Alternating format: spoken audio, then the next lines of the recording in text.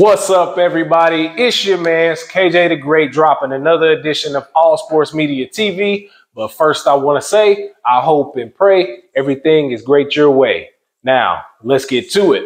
All right, you guys. So 2 fights tonight, 1 in boxing and 1 in the UFC.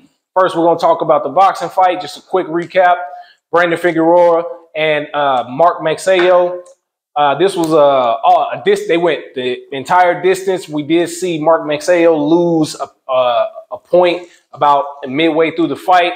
I believe that probably ultimately cost him because he was winning the fight up until that point.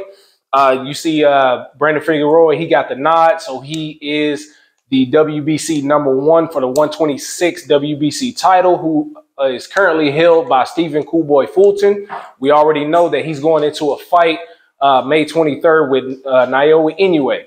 Now, let's switch over to the UFC. We see the return of John Bones Jones against CYRIL GANE.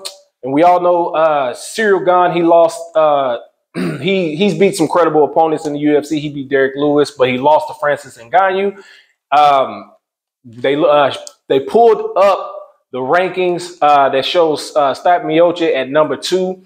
Now, let's talk about this fight. The fight started off slow. John Bones took a kick to the groin. They paused it for a quick second.